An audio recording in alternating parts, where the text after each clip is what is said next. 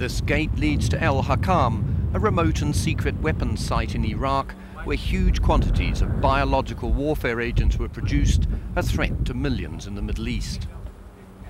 The United Nations Special Commission to disarm Iraq's weapons of mass destruction has now returned it to the desert.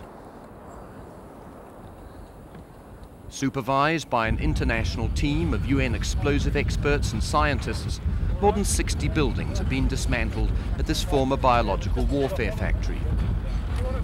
Rolf Akeas, Special Commission Chairman. It's a dangerous site because it's specially designed for production of biological weapons. The Security Council has in its resolutions made clear that such production facilities should be destroyed.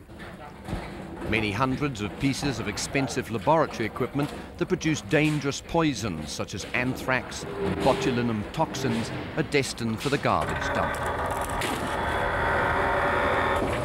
UN monitoring tags are scraped off the equipment before it's rendered useless.